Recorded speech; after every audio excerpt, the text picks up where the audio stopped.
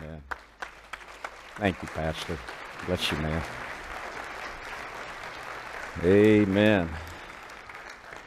Praise the name of the Lord. We serve a mighty God, don't we? Amen. An awesome God.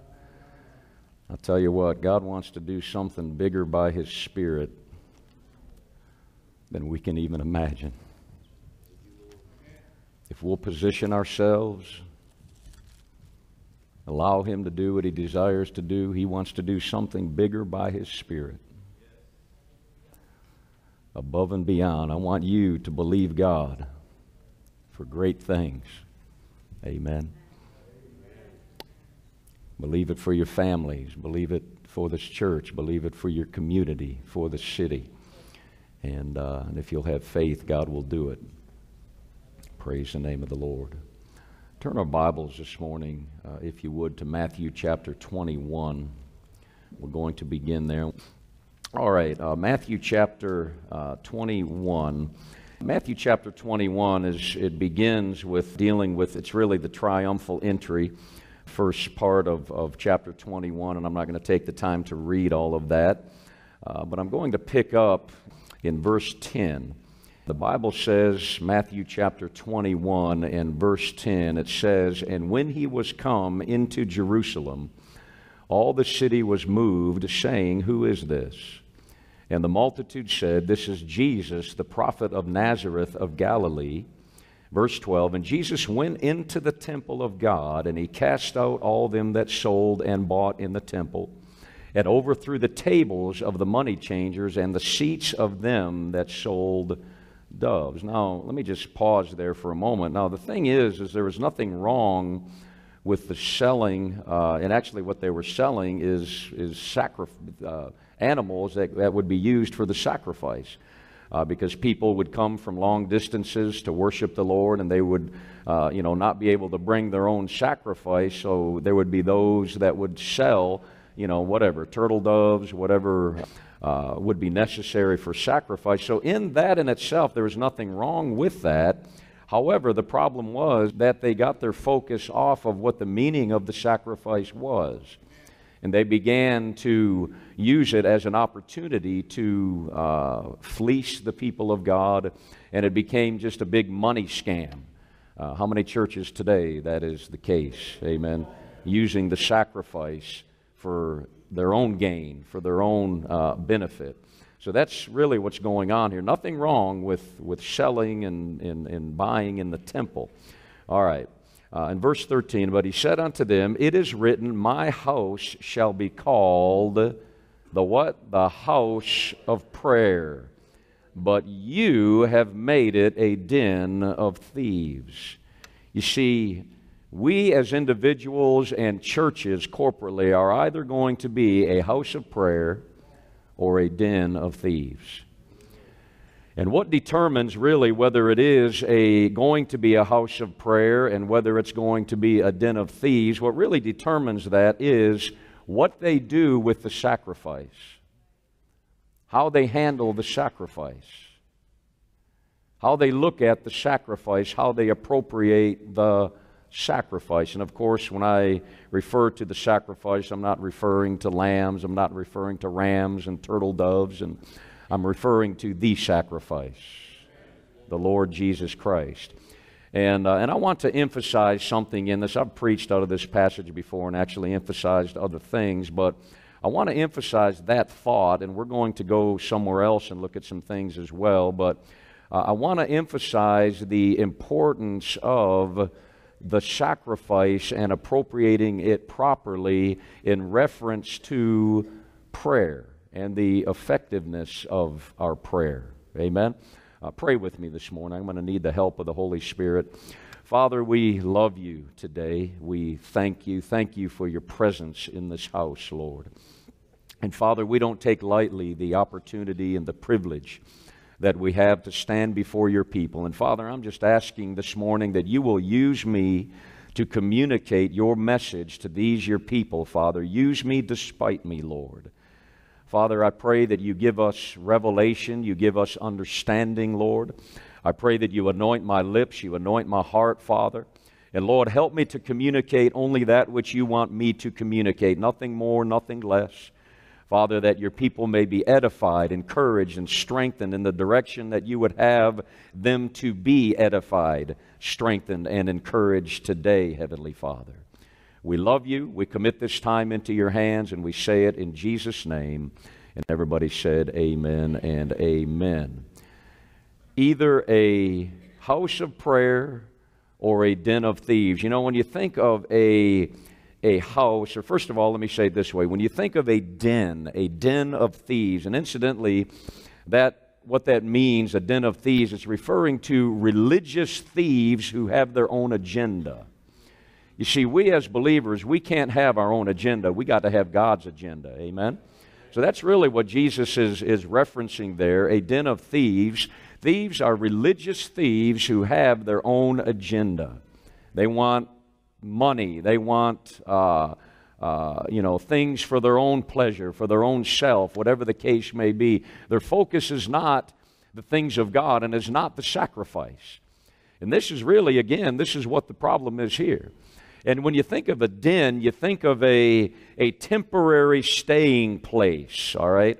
I am staying in a hotel right now while I am here. That's not home for me, all right? That's not my house. It's not home. It works for a few days, but I wouldn't want to live there. I look forward to it. It's been a blessing to be here, and I thank God for the opportunity, but I love my home, and I want to be in my home with my family, in my house. So a den that speaks of a temporary dwelling place. See, you are the temple of the Holy Ghost.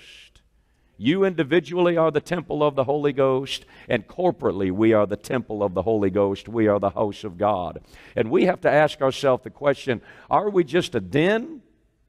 A temporary staying place that the Lord doesn't really feel at home in? Using the illustration here, Jesus entering into the temple. Don't you thank God that there was a day when I'm assuming that everyone in here was born again? If you're not, we can take care of that today. You can accept Jesus Christ into your heart. He can come into your temple. Amen?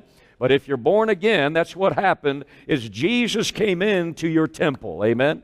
And He came to set up home.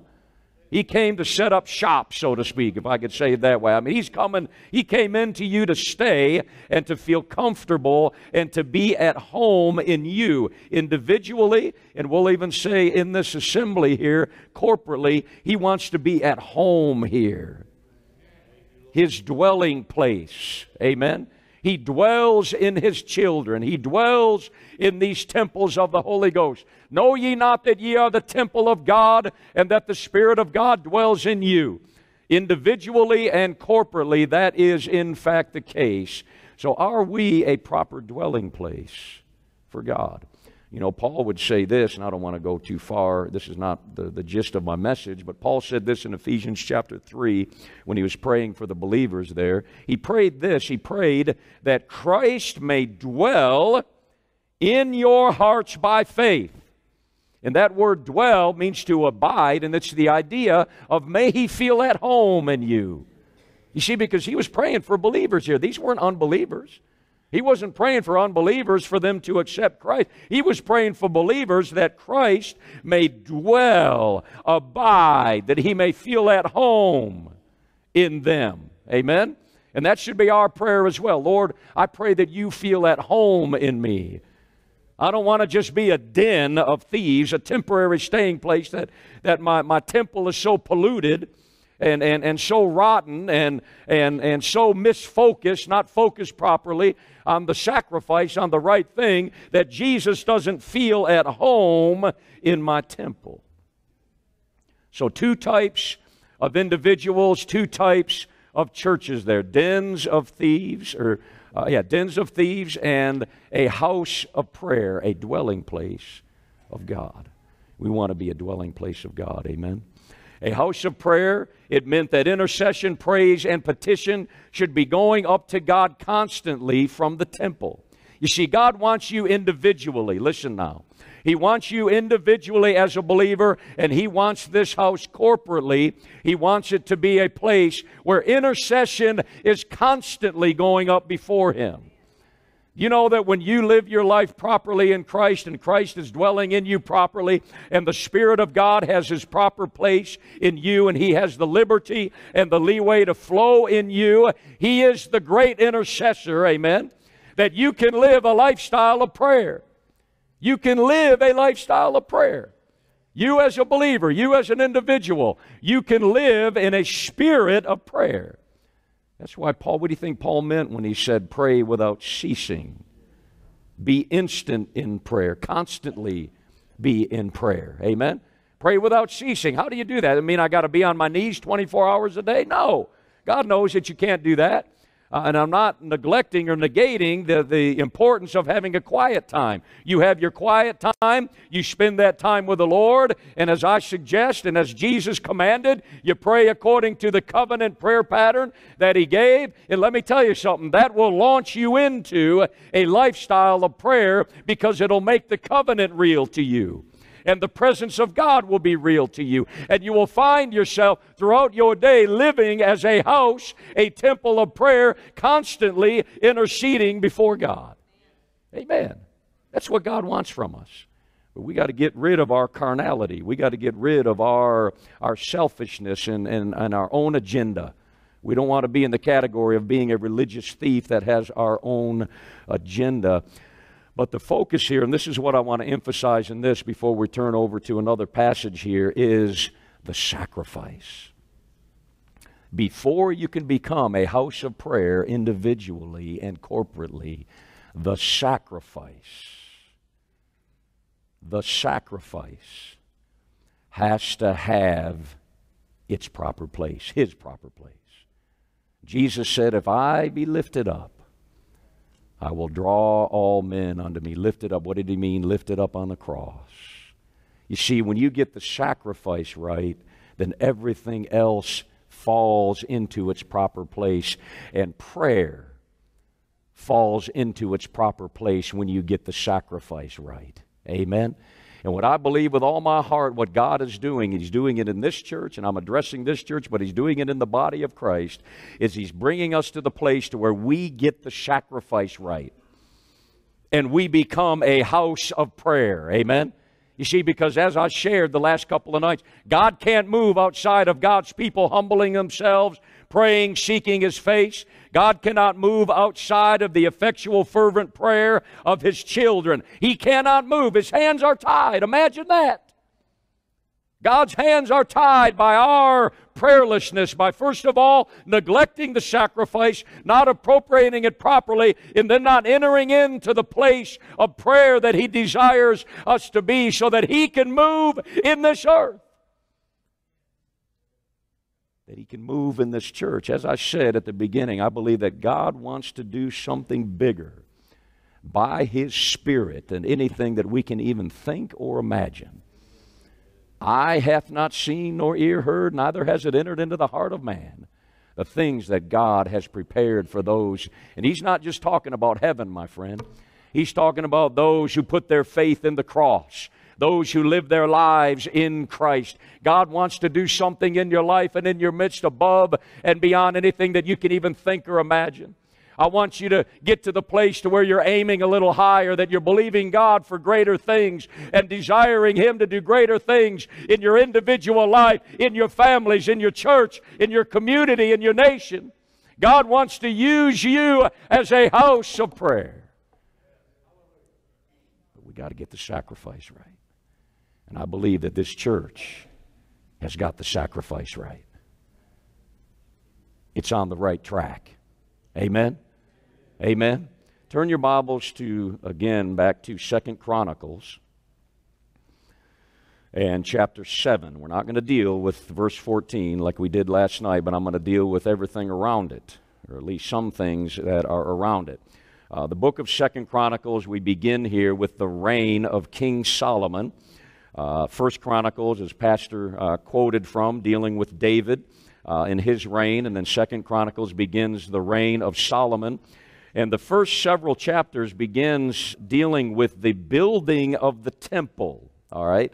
the building. These passages in these first several chapters give details concerning the building of the temple and then the furnishings that are to be in the temple. And in chapter 6, we see Solomon's prayer, a whole chapter here devoted to a prayer that he prayed. If we were to look at chapter 6 and verse 19, the beginning of his prayer, he would say, "Have respect, therefore, to the prayer of thy servant, and to his supplication, O Lord my God, to hearken unto the cry and the prayer which thy servant prayeth before thee." And I would encourage you to read that when you have the time. A powerful prayer, praying that God would hear from heaven. You see it over and over again, that if the children of Israel, I'll just summarize it, I don't have time to deal with it, but if the children of Israel, basically, if they would stray away from God, that they would stray away from the covenant, that if they will repent, all right, and Solomon would say over and over again, "Then hear thou from heaven, forgive the sin of thy servants." That was his desire, that was his heart, that was his prayer.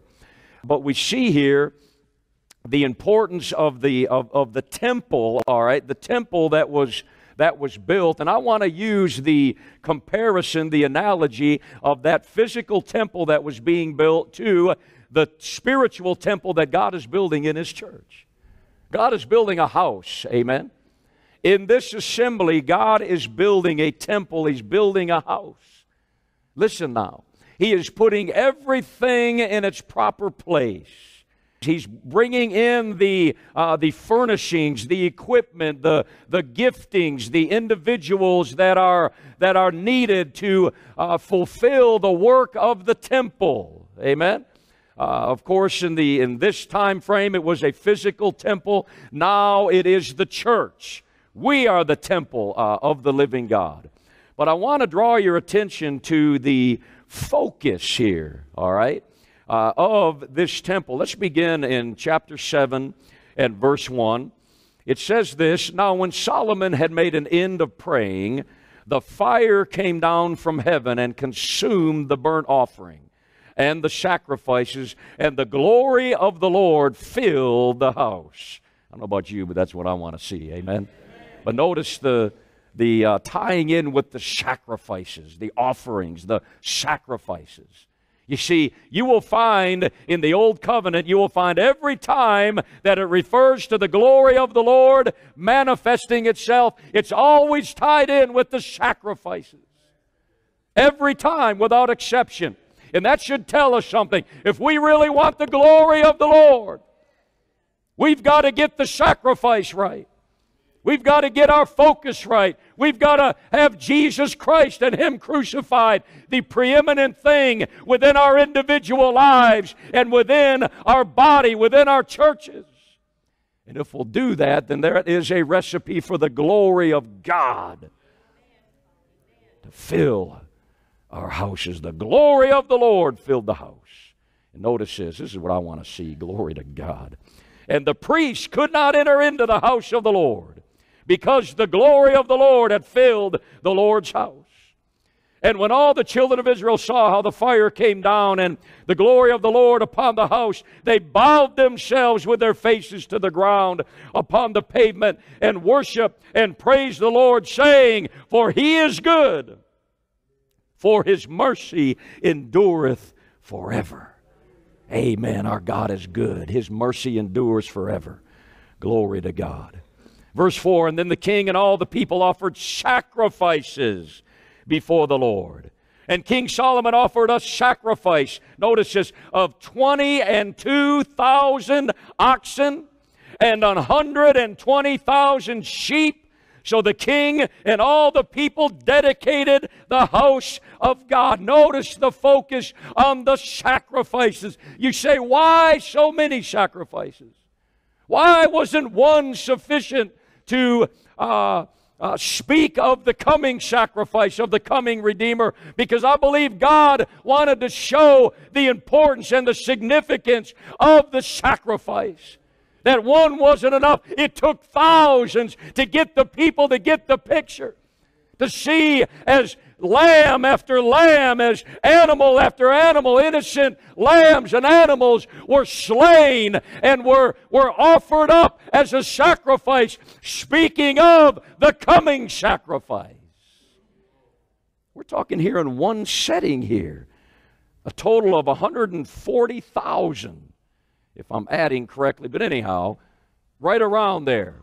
A whole lot of innocent animals sacrificed, oxen and lambs.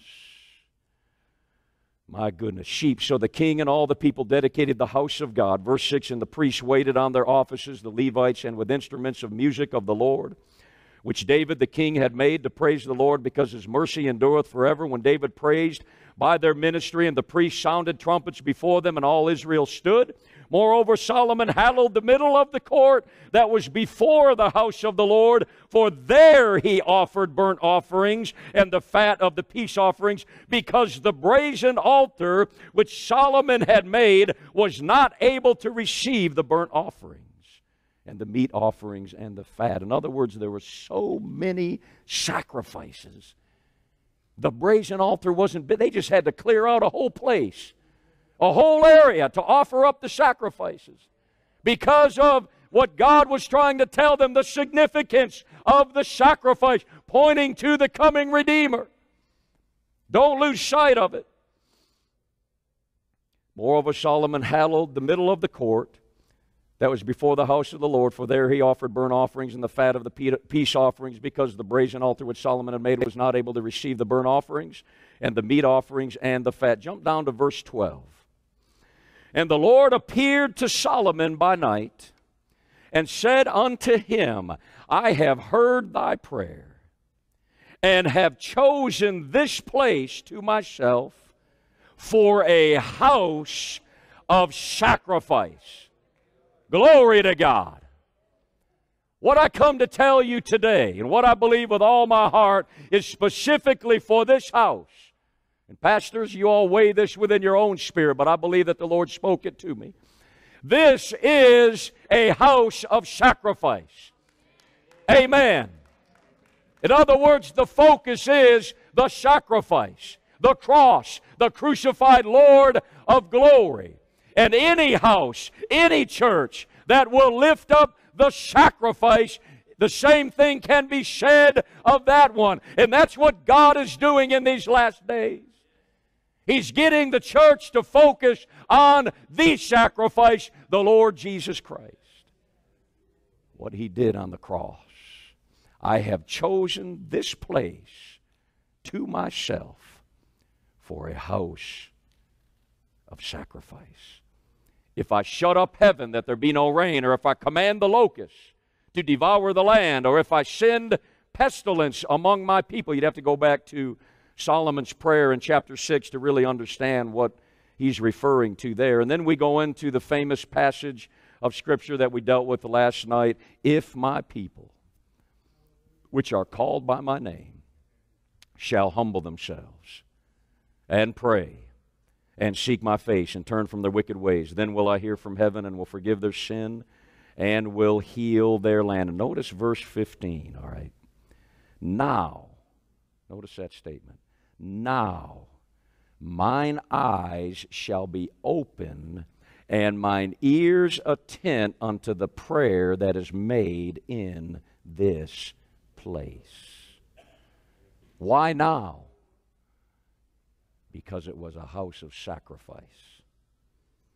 I mentioned this last night. There are a whole lot of houses, churches, individual believers, that God's ear, His eyes are not open to them, and His ears are not attent unto the prayer of them, because they don't have the sacrifice right.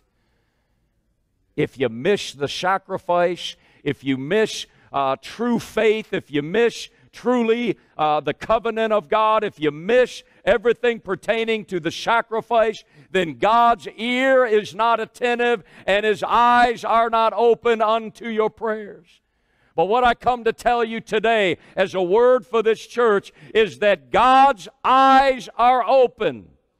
God's ears are attentive. Listen to me now. Amen. To the prayers in this house, listen.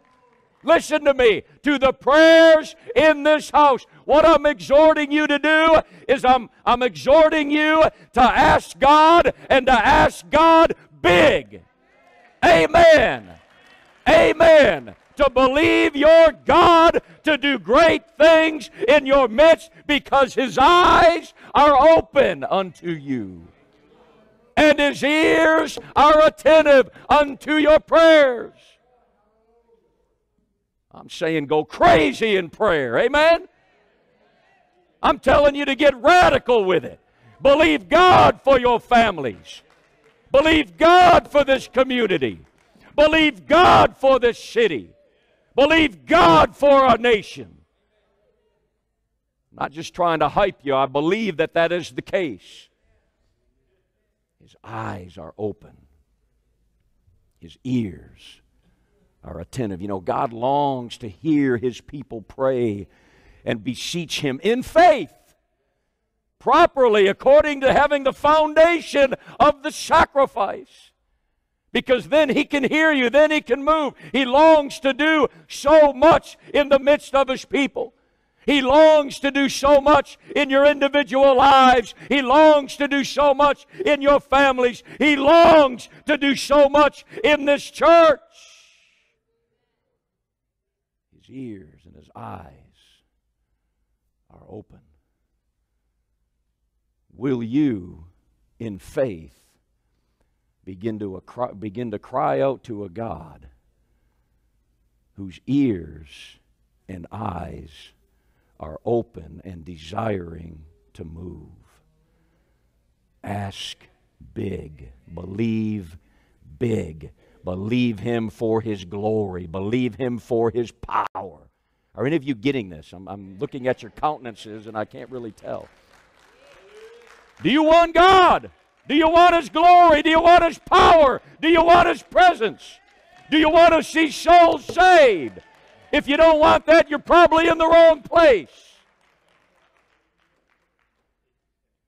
If you're just here to take up space in a pew and do your religious duty for a couple hours, a couple times a week, you're in the wrong place. I believe that this is a house that wants the glory of God, the presence of God. You want to see souls saved. You want to see people in this community and this city. You want to see them saved and sitting in these seats and receiving the Word of Almighty God. God wants you to begin to ask Him big. Do it in the name of Jesus. Glory to God. Have faith. Glory to God. Verse 16, for now I have chosen and sanctified this house, that my name may be there forever, and mine eyes and mine heart shall be there perpetually. Why? Because they had the sacrifice right. Their focus was right. My God, you don't realize the favor. Some of you are having a hard time accepting this and grasping this. You don't understand the favor that you have as a child of God that is believing properly, my friend. Believing properly. The favor that you have. A God in heaven, the creator of the universe, the one who can do all things, omnipotent, omniscient, omnipresent, God of all glory. The God who knows all things, Elohim, Adonai, El Shaddai, Yahweh, Creator God of all strength and all power and all might and all glory. His ear is attentive, His eyes are open, and He's waiting for you to begin to cry out to Him. Lord, I'm desperate for a move. I need you to move in my life.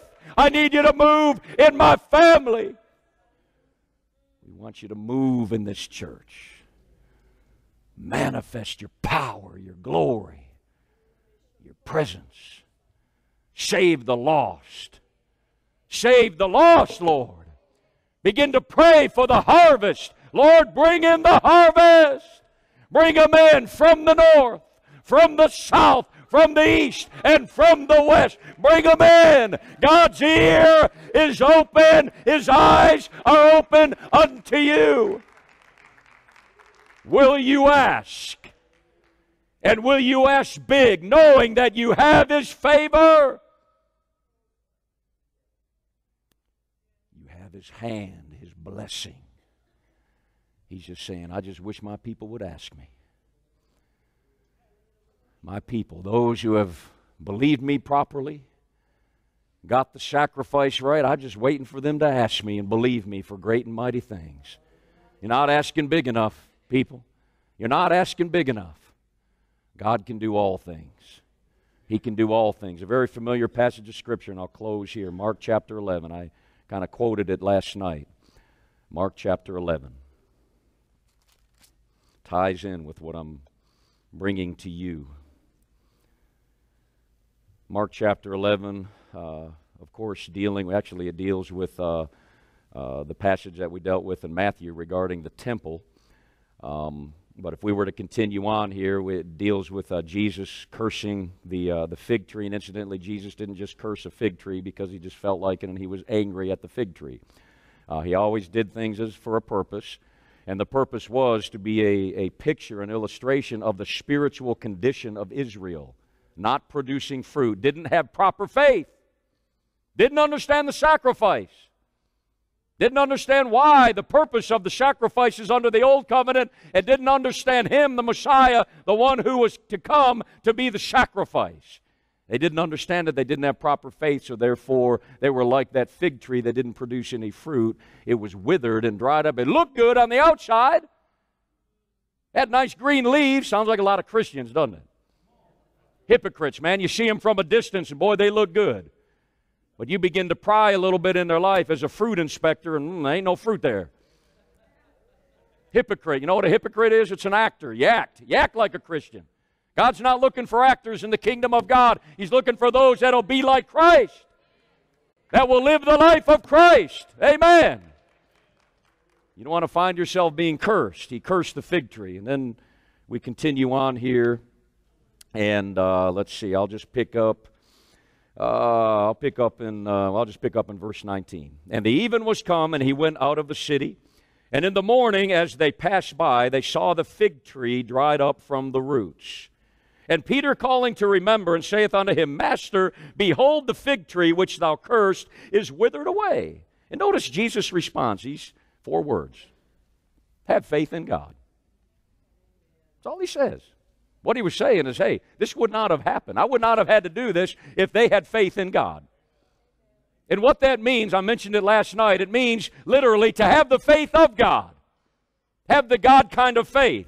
In fact, when you look in the Greek, the word God isn't, and I'm not a Greek person, but this is what I read after a Greek scholar. The word God is in the genitive case, showing here the object of faith. Does that sound familiar?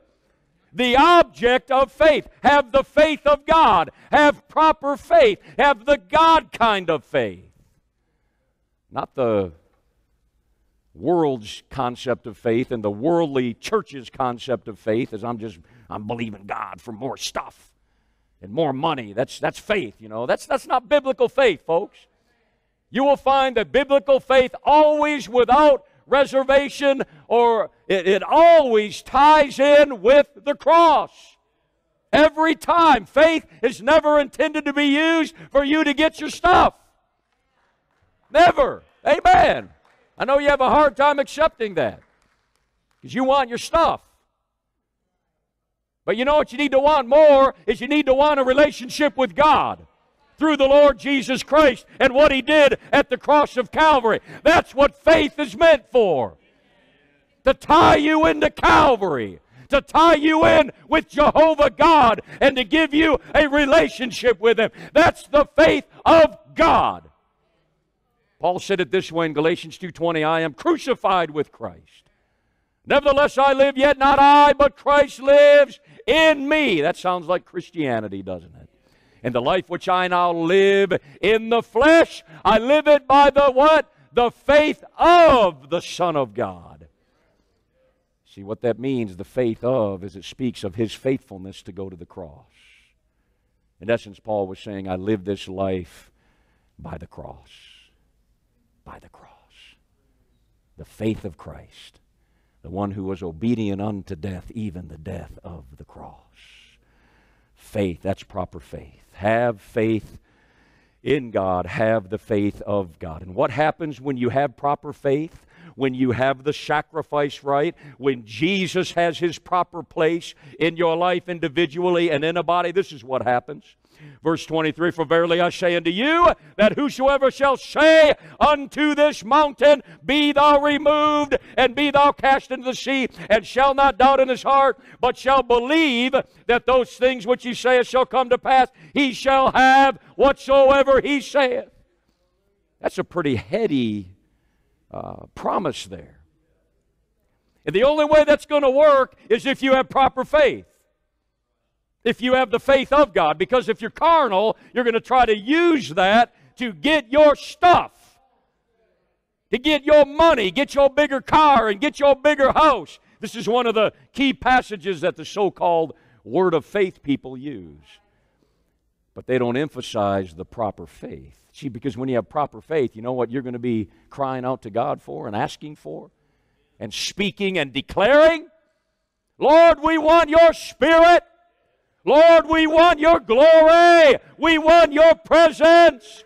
Lord God, I want to see this mountain of sin removed from my life. I want to see every demonic power that is trying to destroy me. I want to see it removed from my life so that I can be a greater testimony of who you are.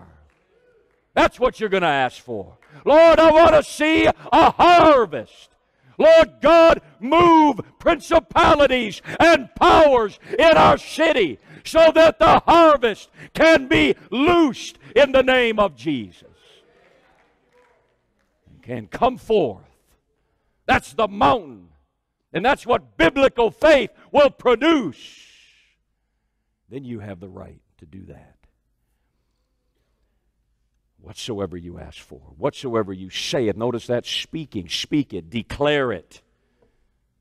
Lord, I declare your kingdom come. I declare your will be done. I declare it in my children. I declare it in my husband and my wife. I declare it in my church. You need to have kind of a militant attitude, my friend, because you are in a war. And there's a devil out there that wants to destroy you and destroy your family and destroy your church. And you better get serious about it, and you better begin to stand in faith and begin to declare, Lord God, your kingdom come. Your will be done. Lord, I want your glory. Begin to believe God. Believe God big. Whatsoever you shall say unto this mountain. Whosoever shall say unto this mountain, God will move that mountain. Not of course. The reason why Jesus used the analogy of a mountain is because it's obvious that He's not talking about a physical mountain. He's talking about the mountains of difficulties and spiritual things that need to be removed in our lives. And then He continues on here, verse 20, therefore I say unto you, what things soever you desire, when you pray, believe that you receive them, and you shall have them. And when you stand praying, forgive, so on and so forth. But the idea here is that you have proper faith. You have proper faith, my friend. You have the right, and you have the privilege. Listen to me now. Don't lose this word. You have God's ear. Listen, believe big.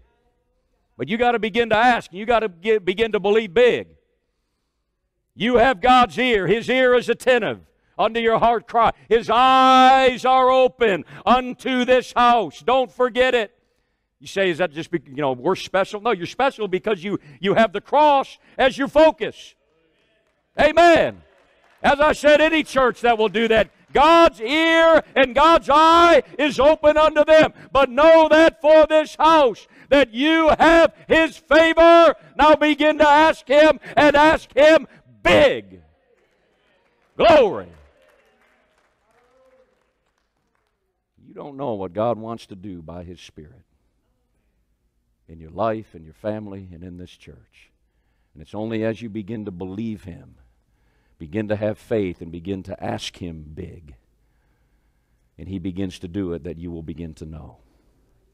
So the exhortation to you is, begin to take advantage of the favor that you have with the Lord, not because of anything that you have done, not because of the way you look, the way you act, the church you go to, other than what is preached, what is lifted up, and what is declared in this house, what is emphasized, which is the sacrifice. This is a house of sacrifice.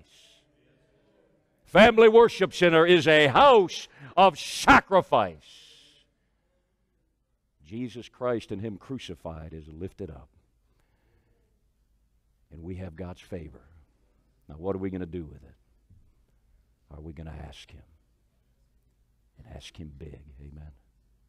Amen. Let's stand to our feet. If the worship team could come back. Hallelujah. I just really, just as a response to this word, and I'll just say this and I'll turn it over to Pastor Jim, and the worship team can just begin to worship. But as a response to this word, and as a faith response, I want you to come to this altar with a believing heart. A believing heart. That's going to make a declaration before the Lord and say, Lord, I'm going to believe You big. I'm believing You for those lost loved ones in my family that it seems impossible. They're so entrenched in sin, and the powers of darkness are so overcoming their lives. But I'm going to have faith because I believe that I have Your favor, because my focus is Jesus Christ and Him crucified. So if that's you this morning and you want to make that declaration, you want to begin to believe God, I want you to come to these altars. God will meet you here.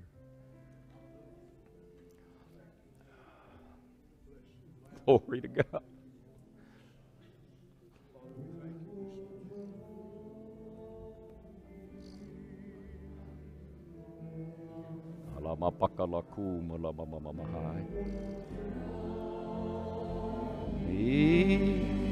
Hallelujah.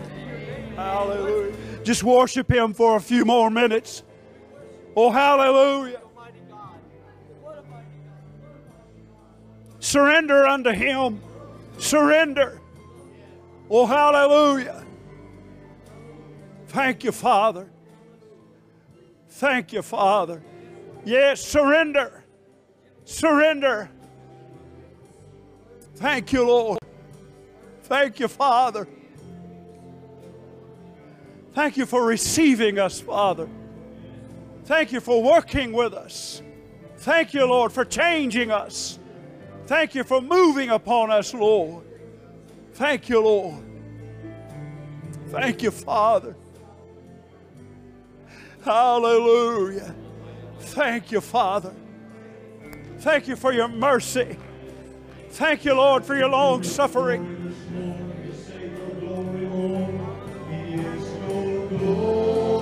Yes.